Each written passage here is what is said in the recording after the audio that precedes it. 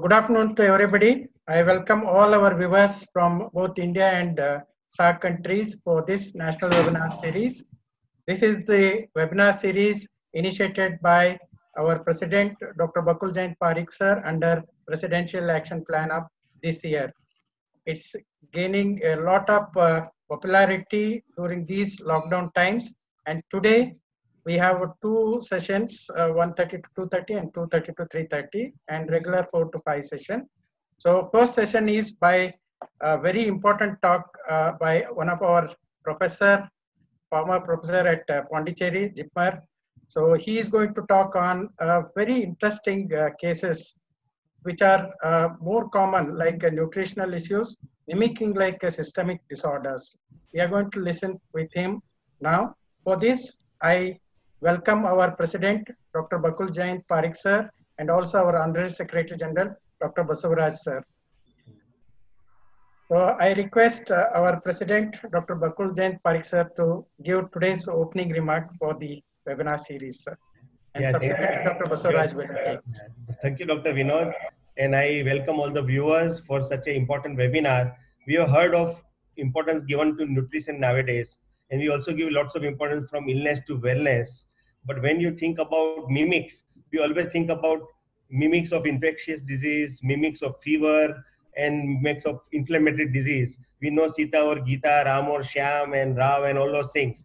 But now we have Sita and Gita in when you want to differentiate nutritional deficiencies which mimics like infection disease. So such a very interesting and a novel topic today, and it will be delivered by none other than Dr. Srinivasan, whom I recognize as one of the great academicians from Pondicherry and JIPMER, and I'm sure everybody will gain benefit from his experience of treating such cases. So over to Basavaraj and then to Dr. Srinivasan.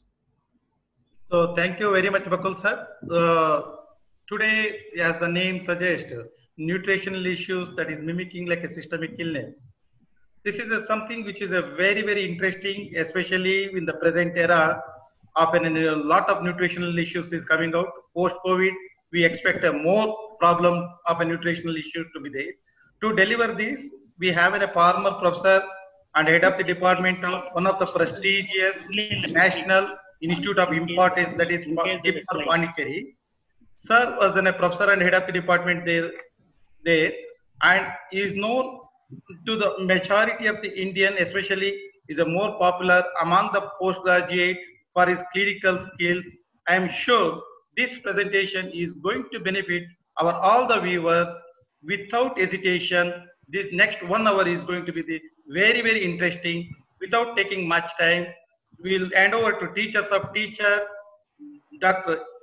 Srinivasan sir, to deliberate the session. Thank you. So it is really very nice of you to call me to deliver an important topic which is very close to my heart, because I had done my 3 months course, WHO course, National Institute of Nutrition, way back in 1979.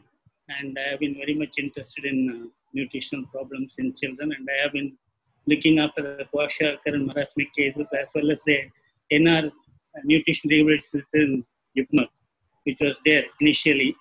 Of course, gradually these cases have come down, kwashiorkor and marasmic. But again now, of course, SAM has become a very important topic. But what is important is, the other day, Dr. Elizabeth has been talking about type 1 and type 2 nutrient deficiencies. And we had recently, last November, a session in Chennai on nutrition. And I gave this topic and lecture, and everybody appreciated, and they wanted me to disseminate this information of micronutrient deficiencies prevalent among our children as well as adults, because with more people taking food from outside and hardly cooking is done at home, and everybody, they go to ready-made hotels and then take junk foods, and micronutrient deficiencies are surfacing again in large numbers. So we have to have open mind and open eyes, and also open ears to listen to the history, dietetic history, to know that there is a possibility of micronutrient deficiency which can present as systemic illness, as we will be seeing in the following case scenarios. So with that, I think I will try to go to my PowerPoint. Will you permit me? Yes, sure, sir. Yeah. So, of course, all of you know what are micronutrients. I'm sure all of you are aware of it. And it's very vital from fetal period. You know about folic acid, neural tube defects can occur, and iodine, congenital cretinism can occur. So, from fetal and throughout the postnatal life, throughout the adolescent period, as yesterday you heard from MK Sinoyer, for normal formation, maturation, development, and functions of various organ systems and the enzymes and hormones in the body, and also the immunological mechanisms. They are largely dependent on these trace elements. Role of zinc in biologic process, for example, it is involved in gene expression, in cell development and maturation, replication, and largely now a lot of studies are coming on its importance in immune function, and it's very important for growth and development, as you'll see in the next case scenario. So needed in small amounts, less than 100 milligrams per day, in micrograms sometimes and milligrams only, but they are very vital just because smaller things, they are very crucial. They are essential and also crucial in synthesis, maturation, activation, as I already mentioned. So energy production is dependent on, thiamin's role in carbohydrate metabolism. Similarly, in protein metabolism, the importance of pyridoxine. Enzymes, various metalloenzymes are there. Zinc itself is involved in the activation of so many enzymes, more than hundreds. Hormones, iodine and chromium. Chromium is very important for control of glucose in the blood. Growth regulator proteins, they depend on these trace elements for its function. Reproductive organs are affected, and also various other organs, as you'll be seeing from the case scenarios. We all know about the toxicity due to copper. So it has been described as early as Wilson in 1912, and as interns as well as undergraduates, you've seen Wilson disease. That is due to excess copper accumulation. We are all aware of it, but we never knew about the deficiency status. And see here, it's 1912. He has found Wilson disease, and later he has found it is due to the copper deposition. And we all still remember this condition, which is very peculiar to Indian children. Indian infants and children 6 months to 4 years, all of them almost invariably died for lack of awareness at that time. But Wilson disease was known that time. So it was a progressive disease with abdominal distension, marked irritability, irregular low-grade fever, hepatosplenomegaly, hepatic failure, marked ascites, jaundice, and very typically described as a big liver. Okay, and various descriptions were there about the liver, and almost all of them died within 5 years. And it's very tragic. It is a preventable disease. Now we hardly see them. I'm sure all of you would have seen Indian cell cirrhosis during your undergraduate course, sometimes in postgraduate course. It is like an elephant being touched by 7 blind people or 9 blind people. So though Wilson disease was known, copper was known, and here this condition they didn't understand because they didn't take a proper history, dietetic history, how the food is being prepared and cooked. Okay, later it has been found. See, this is a remarkable article. These great Tanner, Portman, and Mowat from Roger Williams from this liver institute from London, they came to Pune, and with Anand Pandit they did the study, and along Sheila Bave, they found that the copper, massive deposits of Austin staining copper is there in the liver cells, strangling the mitochondrial function, and that is the cause of death. And they have found the hepatic copper by staining, and it has been, see the strikingly high amount of dry tissue copper. So this is akin to Wilson disease, but then the cause is totally different. That was genetic. Here, only certain population were involved, especially Agarwal community and certain communities who are vegetarians, and they were storing water in copper vessels. Later studies have been done in atomic absorption spectrophotometry, which was done in Kota, and they have found that the food items were containing so much of copper, and copper absorption was more in these children, and they got deposited not in the interstitial space, but inside the cells, compressing the mitochondrial function. So this is one thing. And after that, of course, they've stopped storing water and preparing cooking in copper vessels, And now we hardly see any case. Have any one of you seen cases recently? I don't think you would have seen recently any case of Indian cell cirrhosis. So this is the importance of history taking, dietary history taking, and most important is how a food is prepared at home. What is the vessel in which it is prepared? The other day, Dr. Tangavil was mentioning about lead poisoning. So those days, water was from lead pipes. So it's very important that how food is processed and cooked at home is very important. And this has led to the disappearance of this particular condition from India. And we don't see any deaths due to Indian cell cirrhosis. So what is the objective?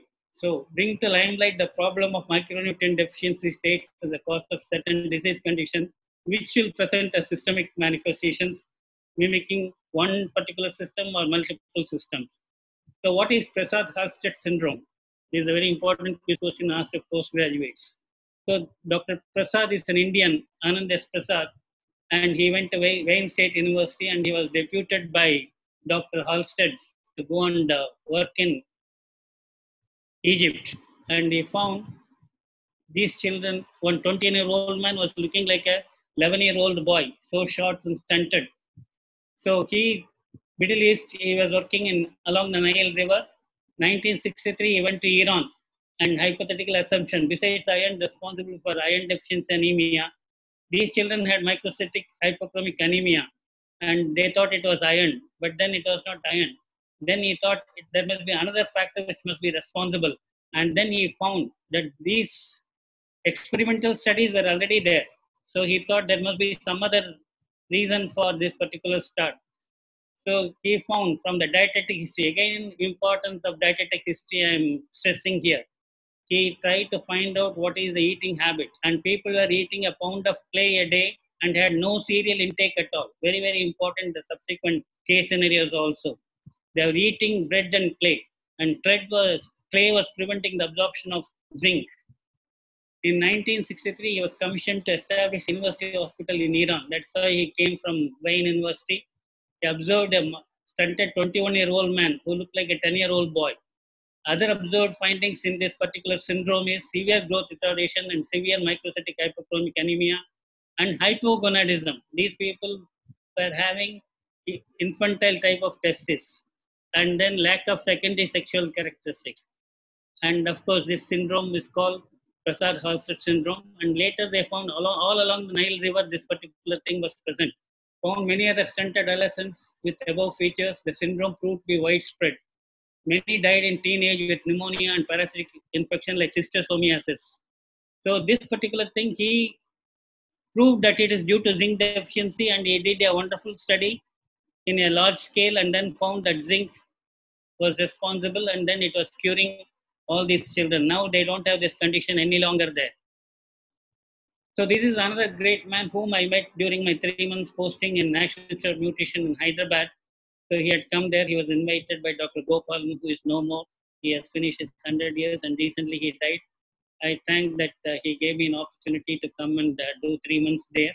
And this great man had come. In 1953, he discovered the connection between diabetes to type 2 diabetes and growth tolerance factor. And he found it is due to chromium. Before that, of course, one Karim Gigi boy from Bombay, he went to Canada, and there was an old woman with diabetes who was having only 1 unit per kg requirement, but she had some problem and she was unconscious. She was on parenteral nutrition. And then her insulin requirement was increasing alarmingly to more than 4 units per kg to control diabetes. Then he found that, of course, he was aware of this particular study, and then chromium was given the IV fluids, and then her diabetic control was established.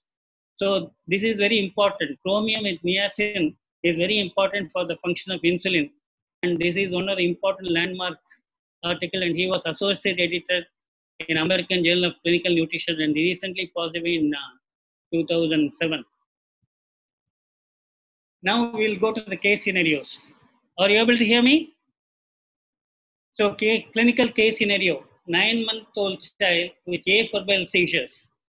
This particular child, I went to DNB exam to Delhi. That time I went to see my senior resident who was doing DM neurology at that time. And then he was shyly telling that he missed. The child had 7 months afebrile seizures for a few minutes, less than 10 minutes, and they thought it was febrile seizures and he was all right. And subsequently at 9 months, he had afebrile seizures lasting for more than 10 minutes. And that time they did calcium, it was low, and then they found that this child had vitamin D also being low, and of course you see the X-ray. So child had costochondral bleeding. Okay, this X-ray has not come clear because I have taken it long back. So he was very shy and told, please don't tell anybody that a great clinician missed his own child having. His wife was all the time in the hospital. He was working till 9 o'clock in the night in All India Institute, and he will come home later, and hardly they were going out. So they were in the quarters allotted to them, and child was never exposed to sunlight, and unfortunately this child, a pediatrician child himself, had rickets and convulsions. So what was initially febrile convulsion later became afebrile seizure, and they could find and started treatment. Now he is in Australia in a particular university. Now the second case, this is again by Venkatesh, one of my senior residents. Now he is a professor, associate professor in JIPMER in pediatric department. Strider, an active, alert, afebrile 4-month infant. History of cough and noisy breathing for 1 day. Full-term normal delivery, no neonatal problems. He was afebrile, alert, active, and responsive, interacting with his mother. And the stridor was mild and it was biphasic in character.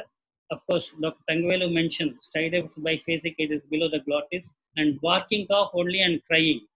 So child was having mild wheeze on auscultation, otherwise there was no other finding, no cyanosis. Respiratory rate was only 36 per minute, heart rate was slightly high, and SpO2 was normal. And the rhonchi was mild and intermittently hurt, so adrenaline and salbutamol was given for this child. And then while on treatment, a brief episode of convulsions occurred for less than 2 minutes of all 4 limbs. Okay, so this child also happened to be having low calcium, and subsequently they found the vitamin level was low. So very important. My own daughter's classmates, many of them are working in IT companies, and they're all the time from morning to evening, they are in air conditioned room and their vitamin level is very low. So very important that a person who is all the time inside the house, especially ladies nowadays, their diet is also insufficient in vitamin D, and most of them have very low vitamin D levels, and their breast milk doesn't contain enough vitamin D. And many of these children, they present as congenital rickets, and there have been enough case reports in the literature of congenital rickets presenting as neonatal hypocalcemia, not responding to calcium administration, and subsequently they find the vitamin D level being low. So it's very important that we are, of course, now aware of after Dr. Balasubramanian's article, and also there is a committee report on vitamin D deficiency in Indian pediatrics. So now everybody is aware, and the vitamin D is being given regularly to all children. But you must remember, one of my friend's child was being prescribed vitamin D drops right from the beginning. But for some reason, constipation was there, so they thought, the grandparents thought it was due to vitamin D. They stopped vitamin D. Subsequently, the child had growth retardation, milestone was retarded, and finally we found rickets in the X-ray. So it's very important to find out. Similarly, one gentleman came. He's a business management from Liverpool. He had come to see his brother to Pondicherry during Christmas time, and they went to Velangani temple. On the way, when I was working after retirement from JIPMER in Mahatma Gandhi Medical College, they came and saw me to just say hello. And the time it was winter, December 25th. So they came to the hospital to say hello. And then they said this boy was having recurrent wheeze, and then they showed me. And the boy was just two and a half years. And then he was wearing, because of winter, he was wearing jerkins, etc. Nothing was seen. And I was just talking to them, and I auscultated. I said, there is nothing, and chest is normal and all. Luckily, the child said, Tata, and raised the arms, and the jerkins came down. And I found widening of the wrist. And then immediately I asked them to undress the child, and found that tibia, there is a doubling of malleoli, and his X-ray showed definite evidence of rickets. And immediately the next day he was going back. So he was given a high dose of vitamin D. Then I told them, There is one of my postgraduate who is in London. So you can contact him in case there is no response. Then you may have to investigate the child for further resistant requests. But luckily the child responded, child is all right. So it's very important, whatever be the status and whatever be there. So always think whenever a child is having wheeze, stridor, or convulsions for no reason, without family history, think of a possibility of hypocalcemia and also subsequent to vitamin D deficiency, especially in the current scenario where most of them are working from inside the house, not going out at all. Of course, this is a memory test for many of you who have seen this man recently giving a wonderful talk on various emergency case scenarios. Dr. Tangevelu from Mehta Hospital. So he has been kind enough to see that I am recruited as adjunct professor in Mehta Hospital. Not because of that I am showing him, but you see the case which he had shown, and I will try to see this he had shown in his case. This child presented acute myocarditis with severe cardiac failure with marked respiratory distress, fever, seizures, tachycardia, respiratory distress, and hepatomegaly. So you know, so this particular child, and he has hidden this, okay? And later you can see there is evidence of rickets in the, sorry. Can you see this? Okay, there is evidence of rickets, and then they proved the child is having cardiomegaly, pulmonary plethora, upper end of humerus was showing cupping, fraying. Okay, you can see that very well, and also you can see the cupping and fraying of the glowing end of the bones. Okay, so this child had echo features of cardiomyopathy, no anatomical defects, severe deficiency of vitamin D, and low ionized calcium, recovered completely after vitamin D therapy and calcium therapy. Otherwise, child would have been treated as myocarditis. Luckily, they were able to find that particular point. Okay, that is upper end of the humerus was seen in the chest X-ray, and subsequently they took wrist X-ray, and then that led to the estimation of calcium and vitamin D because of seizures.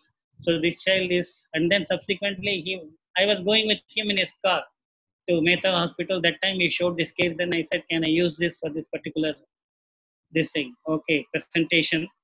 And then he showed, he gave me permission. And then I went and referred to literature. There are so many cases reported in the literature. More than 20 papers are there in vitamin D deficiency causing cardiomyopathy.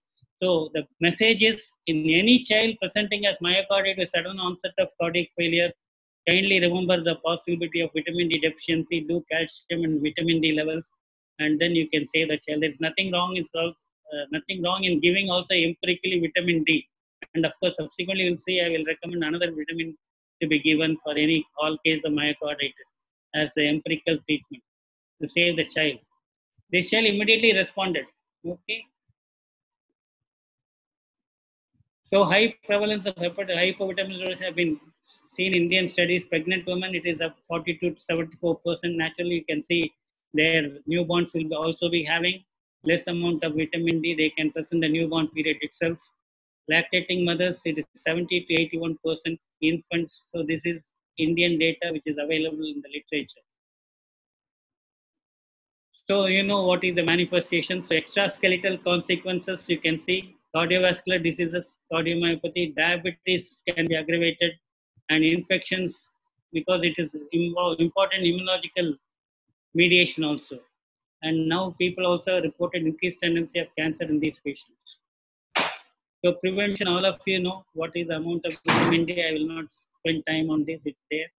Now I'll go to another student of mine, MBBS student, who then later went to do MD in Chennai and then DM Neurology in Chandigarh. So he has given permission. This is a very important case. All of you have seen North India. It is not common in South. Okay, loss of occurred developed milestones in a 1-year boy. Onset abnormal tremulous movements of limbs and face, neck following 3 days. A lot of people have written articles on infantile tremor syndrome. So dull, expressionless, plumpy child, but malnourished, weight less than 3 standard deviation, and microcephaly is present, and 42 centimeters. So this child is, you can see the video. I'll just play the video. That see the hearing, bleating of a goat. All of you here appreciate child is bleating.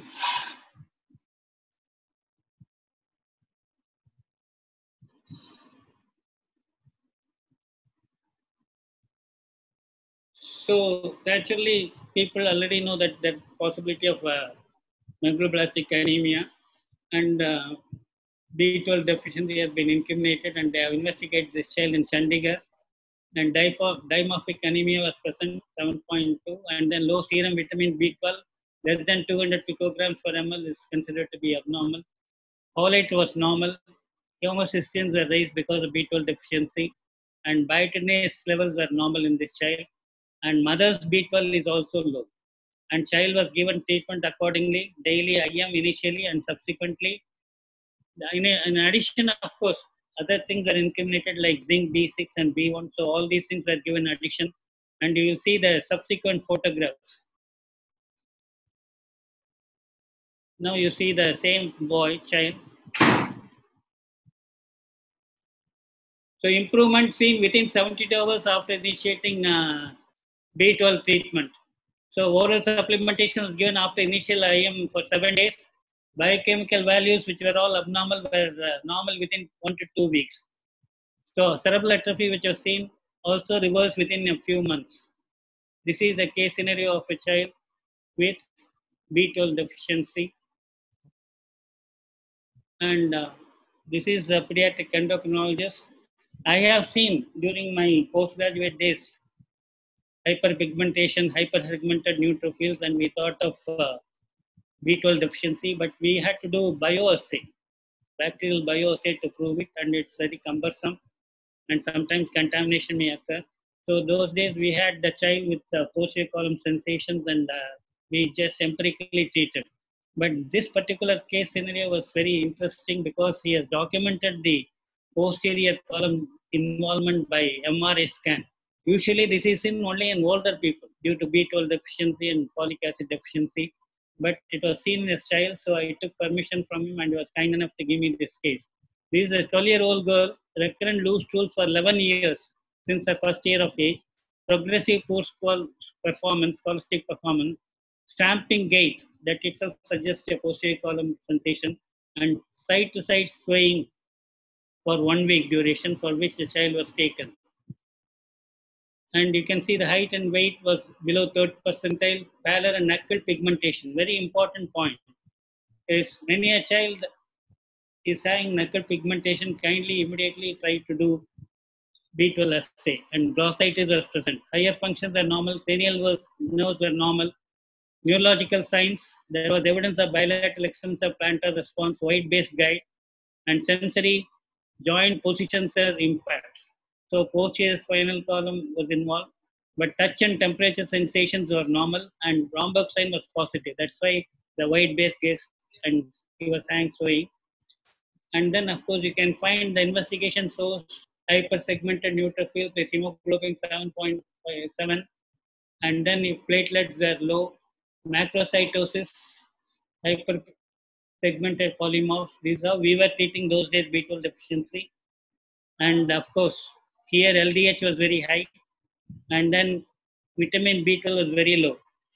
So less than 200 is abnormal, and 60 picograms per normal, and folic acid was normal, and pH and other things were done. So this is the case of, and you can see the MRI scan. That is why I took it. You can see typically axial sagittal T2W MRI scan shows hyperintense signal in the posterior aspect of the cord in the midline. So this is one of the youngest child having subacute combined degeneration due to vitamin B12 deficiency involving the posterior column. Is very well documented. I thank Dr. Rajesh for giving me permission to show this. So please be aware that whenever a child comes with posterior column sensation involvement, think of either folic acid or B12 deficiency state. So this child also was given treatment with cyanocobalamin 1000 milligrams daily for 2 weeks, and after 10 months, child has completely became normal, and CT MRI scan also became normal. So I will not go into various further detail of this case. Now I'll go to the next case. So this child is a 11-month-old child. Failure to thrive, frequent episodes of infection referred to as leukemia. Anemia was present. The reason for referring is anemia, pancytopenia with heterosplenomegaly, and 1 episode of epistaxis. Naturally, whenever you have epistaxis, anemia with pancytopenia, hepatosplenomegaly, think of leukemia as a possibility. Marked pallor was present. Bony tenderness was not present. No bleeding tendencies. No lymphadenopathy. There were points against leukemia. Able to sit but could not stand and walk. Hepatosplenomegaly was 4 centimeters, 2 centimeters is spleen. Neurological examination showed hypotonia and decreased deep tendon reflexes. Again, you will find investigations. Pancytopenia was there. Okay. WBC was low, platelets was low and low normal. And then what is important is peripheral smear study. Importance of peripheral smear study. Hypersegmented neutrophils again.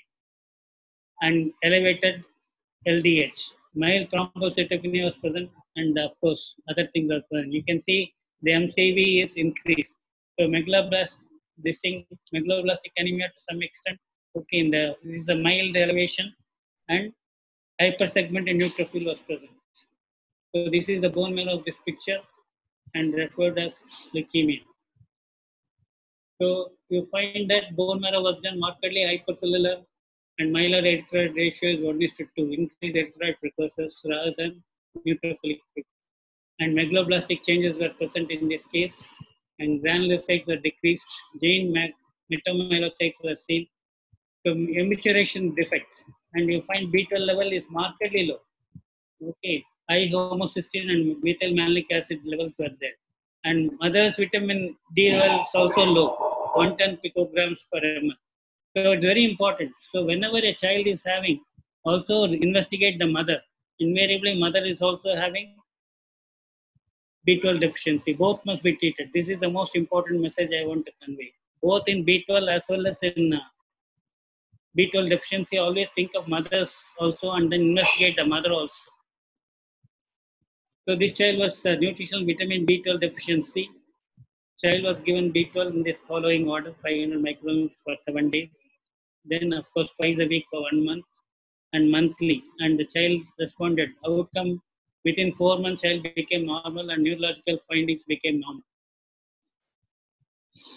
7th case, 14-month boy with failure to thrive and developmental regression. Increasing skin pigmentation, referred as adrenoleukodystrophy. MRI brain was normal reassessment. Again, dietetic history. Vital clue. Child was a fussy eater. Fed diet mostly of biscuits and diluted cow's milk.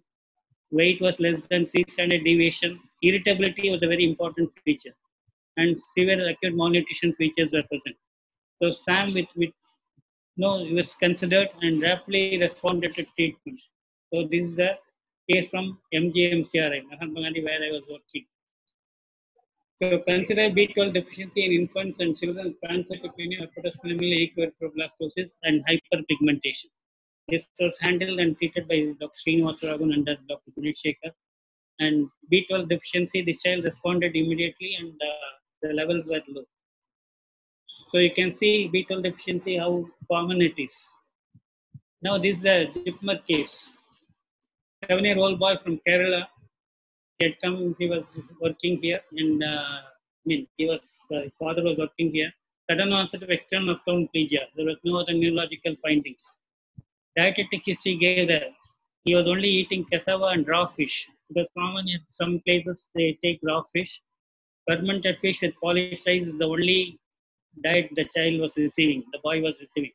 And a total recovery after the appropriate treatment. It is well known that B1 deficiency can cause dry beriberi and wet beriberi. This child had external ophthalmoplegia, and red blood transcriptase level is very important. Or, of course, if you don't have the facility, you can give high carbohydrate diet and find the elevation in the lactate, if you can do lactate. So that was the indirect test which was done during our time. This child, because of the typical history and the raw fish eating, antithyamine enzyme is present in raw fish. This was later also found in clinical pediatrics in Thailand. Now, of course, you know about Wuhan experiment, a lot of raw things were taken. So this is a very common culture in Thailand to take raw fish. But this was also seen in some Kerala tribes. And this boy was in Pondicherry, and he has been taking raw fish from the net. So this is the problem, and then he responded very well to the treatment with B1. Next case, 9-month-old child, sudden onset of flaccid weakness of limbs with ptosis, neck flop, and inability to sit. Again, dietetic history proved vital diagnosis. Child saved with total recovery. So again, another case of child with beriberi. So this child also was having very dilute kanji, and no vitamin drops are given or no green leaf vegetables are given. So proper child was getting only dilute milk, and this child also immediately responded. So it's worthwhile giving whenever a child is having neurological findings of acute onset, like ophthalmoplegia or sudden floppy neck, etc., or sudden flaccidity. You can give thiamine, and you may find dramatic response, and it will be life-saving so many times. So this is the most important message I want to give. Next case is also as important as this. So this is a 9-year-old girl child, breathing, feeding difficulties, chest indrawing, vomiting, lethargy, decreased alertness, and responsiveness. There was no significant past illness, immunized as per schedule. Mother died soon after delivery. Again, dietetic history, diluted milk formula up to 5 months, watery rice gruel, diluted boiled cow's milk, then until hospital admission, 3 episodes of diarrhea and 3 episodes of URI not needing admission. So examination, affable, pale, severe respiratory distress, pulse rate 169 per minute, feeble, 70 by 30 millimeters of mercury, low, centrally sinused, SpO2 83% in room air. Sinus resolved after giving oxygen. SpO2 became 93 within 10 minutes. It was in, no, child was referred to PICU, and then they were about to do echo. And echo showed, of course, you find the ST gallop of presence of sounds were there, tender hypotonically 5 centimeters, liver span 11 centimeters, bilateral crackles was there, the suggestion of myocarditis. Bedside echo, marked cardiomegaly, poor myocardial contractility, ejection fraction is only 40%. And presumptive treatment was given, diuretics, IV thiamine was given. And initially they were planning to give immunoglobulin, etc. Subsequently, of course, seeing the response to thiamine, 10 to 15 milligrams they given, and the child within 1 hour showed remarkable improvement. And these type of cases are being increasingly reported in Karnataka. Just today I saw in the IFP morning, Karnataka WhatsApp, that a child with pulmonary hypertension, they respond to thiamine. So many cases have been reported. Kindly, people, I am sure Dr. Basavaraj will be knowing that it has been posted by a few people, Dr. Giri and Girish and this thing, Ashok. They said so many cases are there. The first case of wet beriberi in children I have seen only in Karnataka being presented, and they mentioned that such cases are increasingly reported. So the message is, whenever a child comes with either acute onset of paralysis, floppiness, etc., as dry beriberi or as wet beriberi presenting as myocarditis or cardiomyopathy, think of administering thiamine. Dramatic improvement will occur. There is nothing wrong in giving empirical thiamine treatment. Child will not have any problems. Okay, this is the message. After 6 hours following administration of 2 doses of thiamine, child dramatically improved and ejection fraction became from 40% to 72%. And after 16 hours, a child improvement and came back normal ward and just discharged within a short period of time. So I'll just skip this. So high index of clinical suspicion is important.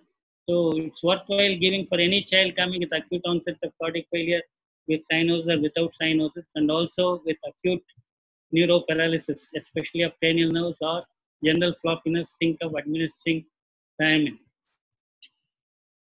So I will not go into the theoretical aspect of how to confirm, etc., for want of time. Okay, cardiac berry echo findings, of course, will be exactly like dilated cardiomyopathy. Myocardial edema will be present apart from LV systolic dysfunction. So these are the various presentations. Is there you can see in the literature. Okay. So 3 types of infantile beriberi have been seen: cardiac form, aphonic form.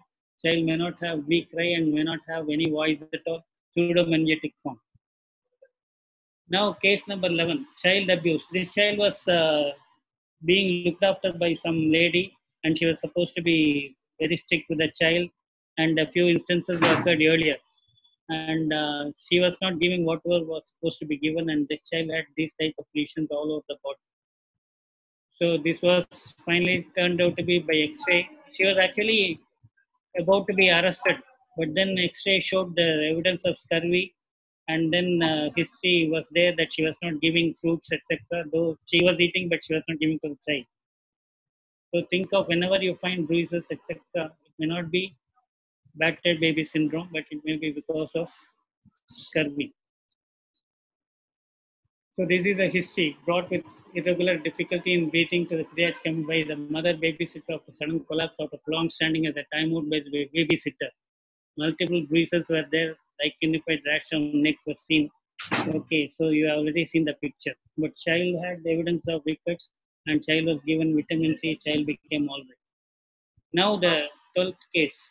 This child has typical features of bleeding gums and also follicular hemorrhages.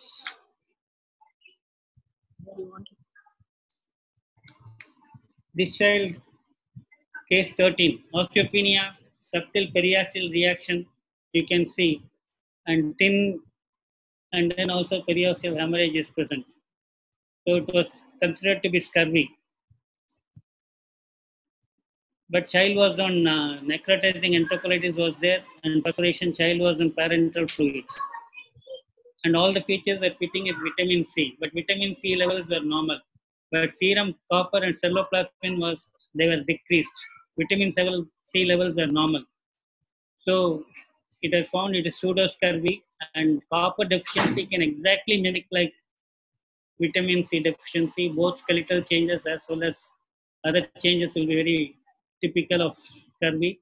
So always take history of parental nutrition, etc., and think of copper as a possibility. 14th case. 2-year-old child unresponsive watery diarrhea, skin rashes on both lower limbs. No history of fever, oral ulcers, drug intake. Developmental history was normal. Mild pallor was present. Skin, there was net-like pattern of erythematous to violaceous macules on both legs and buttocks. And you can see the rashes. So these are the type of rashes. So the initial diagnosis, livio reticularis was made. Okay, all the investigations like ANA, phospholipid, antiphospholipid antibodies, VDRL, site globulins are negative. Skin biopsy permission was not granted. Dietetic history again is very important. Main staple diet of this child is after 6 months diluted cow's milk, and hardly any cereals are given.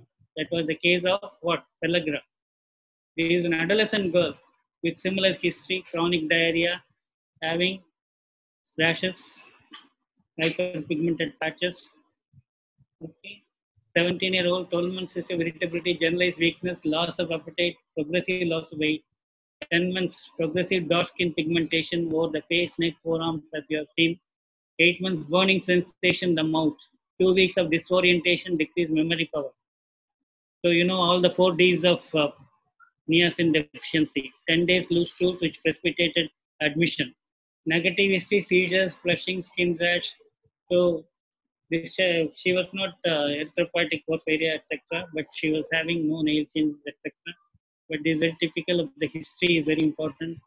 So thin will, poorly nourished, BMI is only 17.6, stable vitals, dehydration was present, pallor, commercial cheilitis, glossitis are present. You know the typical red tongue, angry tongue of niacin deficiency. Hyperpigmented skin lesions are present over the areas which you have already seen. And neurological examination showed Leventic features, disorientation, poor memory, no focal neurological deficit on examination. So she was a pure vegetarian with maize roti as staple diet. This is the Andhra girl who has tried had come for labor to Pondicherry. So this is a case of pellagra, and she responded to treatment very well. And this is, of course, again Mahatma Gandhi Medical College case by Srinivasan. Actually, a postgraduate undergraduate student diagnosed this. 4 days of cough, cold, fever, abdominal pain, treated as viral fever with gastritis. A day later, developed severe pain in legs over both calf muscles, preventing him standing and walking. Developed shiny, dry skin with no rashes or erythema. Immunobacteriological tests and other relevant tests were negative. X-ray of bones of the leg showed bony lesions. The mystery was solved by an undergraduate student who took dietary history and medicines. It was a case of hypervitaminosis A. The boy was getting repeated administration of vitamin A and happened to be a hypervitaminosis A case. So always think of excess also, sometimes it happens. So environment ecology is very important for endemic goiter, fluorosis. As I mentioned, Prasad-Halstead syndrome. Just like Wuhan has brought the importance of China, Keshan disease was a known case of selenium deficiency cardiomyopathy. So always take a ecological history apart from the dietetic history to find out trace element deficiency. Echo messages is micronutrient deficiency states exist among us. So take dietetic history meticulously. Any one of the micronutrient deficiency states can present with systemic features.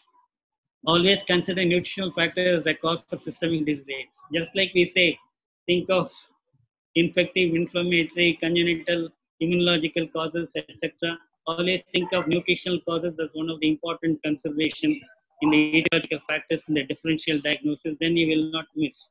And take a dietetic history of both mother and child. And very important, you will never miss a case. And then we have methods of totally investigating these children. All facilities are now available in most of the government hospitals also. So we should not miss a treatable condition and lose a child like myocarditis or a child presenting with neuroparalysis, etc. So take home messages from my talk is ask and listen to mother and caregiver. Diet history of mother and child is very important. Right from the time she conceived and even earlier and subsequently after birth till the child is coming with problem. Ecological environmental history, I already mentioned of its importance. Cooking and storing methods, as I told in childhood cirrhosis, etc.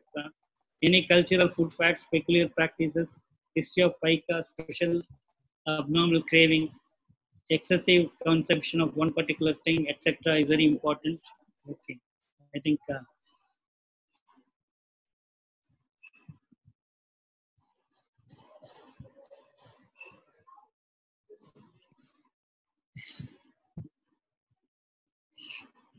So kindly remember micronutrient deficiency as an important possibility in any case we are dealing with in the general rounds. Any one of the micronutrient deficiency can present with this thing. So consider nutritional factors. So I already mentioned this particular slide. With this, I end my talk. So now. Thank you, sir. Yeah. Stop sharing, sir. Yeah. So I was fast. Yes, sir. But you have covered many cases, very interesting cases, yeah. Sir. Because the time is now the next speaker will be waiting. Yes, sir. Yes, sir. Sir, you have spoken on various aspects of dietary involvement in various systemic illness. We can mimic like very systemic illnesses like neurology, cardiology, and other things. Okay, sir. So, and what is your important message for this one as undergraduate, as postgraduates? Again, you want to insist in our actually that dietary history is most important one. Yeah, in Mumbai, Pedicon, I was asked to talk on left is left out. Okay, so in the left and the case sheet, dietetic history, developmental history, and anthropometric details will be written. So that is the talk I gave for the PG session in this thing. Then subsequently, I was asked 3 medical colleges in Pondicherry, randomly case sheets to be taken and analyzed. I found dietetic history is not properly filled, and we have seen many times developmental history is not properly written. So it's very important we identify and we give stress in the rounds. It's very important. A trainer should make the person present the case thoroughly and check whether these details, immunization history, dietetic history, and both mother and child, especially the child is having a problem. If proper history is taken, the way the food is prepared and given in what type of form, dilute form, etc., all this is very important. And in every case we are dealing in the bedside round, we should always ask, what are the etiological factors? So start from developmental, congenital, genetic, then subsequently nutritional, endocrinal, Okay, psychosomatic factors, all these things are very important. Okay, then of course infective, inflammatory, if the fever is there. So all these things are very important. So it's very important that culture should be there. Okay, during the training period where nutrition is always given importance as one of the possible etiological factors and totally treatable factor. That is the only message I want. Yes. So there is one question regarding, you have Yes. shown, I think, case number 8 or 9, where vitamin C level was normal, but copper and selenium was less. So Yeah, what that is has a should have, child. yeah, Yeah, that's a child. This thing. Okay, one of my friends' case who has been there in Australia. He shared the yes, case with me. So the child was this thing, necrotizing enterocolitis. Child was on IV fluids, but the clinical features presenting like scurvy. The X-ray showed like that, but the child was having normal levels. So the child was not responding to vitamin C, and then they found that copper level was low. So this is very important. You can see in the books very exact typical bony features will be present in, and they will also have hypochromic microcytic anemia. They will respond only after this thing, or sometimes they may have sideroblastic. So is there any way to diagnose these pseudo-survey like copper deficiency on X-ray? Because we will not be able to do No, investigation no, in unless every case. no. Of course, you can find out. You can give vitamin C, and then if the child doesn't respond, it's worthwhile giving copper. Oh, So nowadays, of course, copper is, of course, we know about Wilson disease, we know chelating agents, okay, yes, sir. but we don't know the importance. Sometimes, because zinc is given more, nowadays, a lot of people are giving. If zinc is given more, the copper intake will be less. Okay, so that is how we treat Wilson's disease. So it's very important with the more this thing, and fruits are not given, okay, and then copper, is not so important. That's what they think. So very, you must always think whenever child is having vitamin C features or osteoporosis of the bone, do a peripheral smear, hypochromic microcytic anemia, then you find occasional sideroblast, think of copper deficiency, Yes, sir. and then worthwhile giving copper as a treatment. So what do you find now the differences? So you are there for a long time as a teacher. So what was there in 70s and now it is 2020. Did you see No, any we have, difference in no, this actually, thing? I have seen, no, we have considered the nutritional deficiencies, some of these deficiencies, but unfortunately, we didn't have the, investigative mechanisms of vitamin D estimation, etc. We were only going by, other clinical features as well as radiological features, etc. And bioassays were difficult for B12 and folic acid deficiency. And hypersegmented neutrophils, if it is then macrocytes, we see immediately we start treatment. That is how we have been doing, but nowadays we can document everything. And as I showed in that Bombay case by Rajesh, who had given me subacute combined degeneration, I thought it's only folic acid B12 deficiency in adults, but I never knew it could occur in children, though we had seen in adult medicine, but not in pediatrics. So that was the first case I have seen, well documented case. So he was very kind to give me the case to be shown to you all. So there is one more question which you initially only told that don't ask about COVID. So there is first question saying role of zinc, vitamin C and vitamin D in COVID-19 prevention and treatment. Yeah, Is all there any nutrients role, are sir? important. Yeah, Yes. be at least during this time be a vegetarian, okay, and Yes. take a lot of vitamin C and other vitamins in moderate amounts, not in excess. Okay, I'm sure if you this thing, be protective when you're going out and maintain the distance, the discipline, and also take vegetarian diet and vitamin C and some of these. I have done talk on immunomodulators, natural immunomodulators in Bangalore Pediatric Society in Medical College long back. I have talked about turmeric, ginger, and etc. So I think we must understand the importance of these natural food items. Of course, we must not do in excess, but it should be helpful in trying to prevent these children establishing the disease. See, virus can attack us, but all virus will not cause disease because we have some local immune power, and we can boost it by natural immunomodulators which are available in our Hindu culture or any culture, in our eating habits, etc. So I think vitamins in moderate amounts will definitely be helpful, especially vitamin C, vitamin D, etc. I haven't done any study on that, but everybody is stressing on that. Yeah. Yes, sir. Yes, sir. I'm called as turmeric powder doctor because cough syrup I stopped giving long back. I tell them, you already given so many cough syrup before you come to JIPMER. Why you want to waste money? You take tulsi leaves, boil it, and then put some turmeric powder. Or if you get pure honey, which will not cause botulism. So if you are very assured of good honey, you give honey and ginger. The child will become all right. So they used to call me turmeric doctor. Okay, sir. Okay, sir. Thank you, sir, for sparing your Thank you so valuable much. time.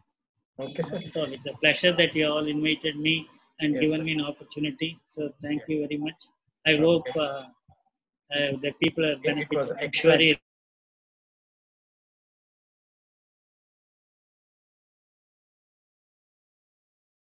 For your wonderful presentation of 14 cases on nutritional deficiency, which will mimic like other systemic illnesses.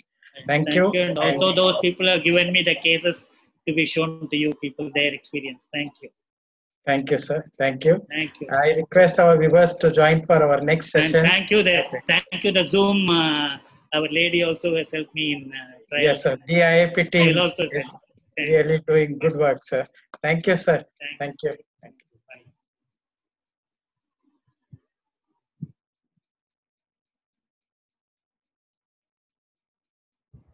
Dr. Vinod, I'm ending this. Yeah. You want to say something about the next webinar, sir? Yeah. Stop it. Okay, thank you. Okay, thank you.